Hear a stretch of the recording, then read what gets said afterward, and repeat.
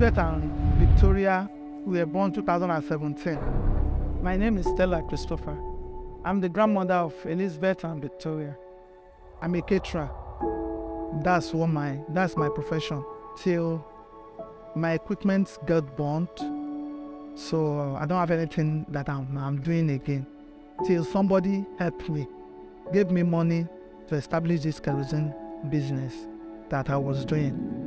Before things now changed, when they gave birth to Elizabeth and Victoria, their dad is my son, my first son. Before they gave birth to Elizabeth and Victoria, he was working.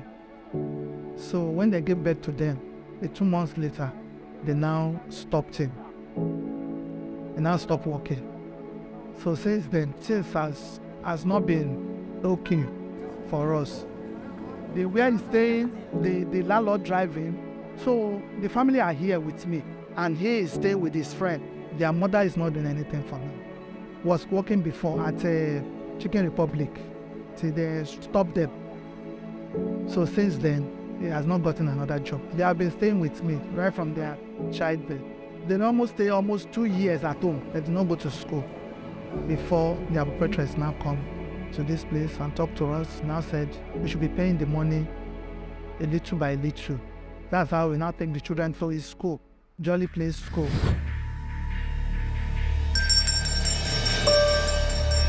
I'm the one that was now carrying them, using my money to do all these things, caring for them. Things now get difficult. To pay their school fees is a problem. So I now decide that I want to withdraw them from the school. I want to take them to public school.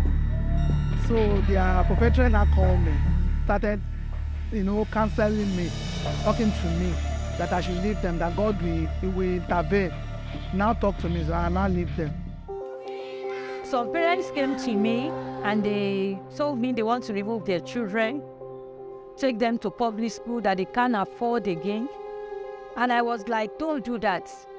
These children you are removing from here to public school, definitely they are going to come down and it's not going to be good for them. So just allow them to be coming. And like for 2 terms, I didn't collect school fees from them. They were just coming. And every day they are saying, thank you, man, thank you, man. I came across this special foundation through a child they are paying for in my school. So I get in contact with them.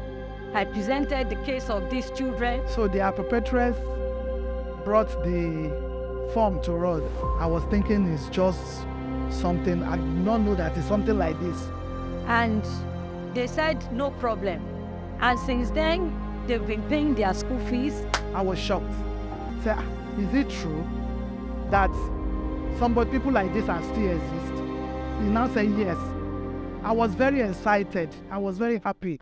Even the father, when he came back, was very happy. So now give the form to this father. He now fill it. He now return the form. Those children are excelling in their studies, their exams. They are really doing well. Ever since that last year, the Special Foundation started paying for their school fees, for everything. The burden now relieved from the family, from the father, from me, from the mother and everybody. I really thank them. The foundation will never go down. Elizabeth, he liked fashion and he liked taking photographs. But Victoria, just calm. But at times they will sit down, they study together, they will call themselves, Taiwo, let's do lesson. They will sit down, they will take their pen, take their book, they will start writing, teaching themselves. They will write ABC. If it is capital letter they want to, they will start teaching themselves. And when they finish, they will pack their things, they go and put it inside. They will start playing with themselves. My name is Erhabor. I am 6 years old. My name is Victoria Erhabor. I am 6 years old. I am in Norway. My favorite food is Indomie. My favorite color is red. I am in nursery too. My favorite food is grounded meat. My favorite color is color pink. I would like to be a nurse in the future. I would like to be a doctor in the future. Elizabeth is the one that first come out. I think 30 minutes to 45 minutes, 1 hour later, Victoria now came out. I want to say thank you to Special Foundation. I appreciate their good work. They've been wonderful. These children would have been sitting now at home or going to public school if not for them. So I just thank the foundation for taking care of Elizabeth and Victoria.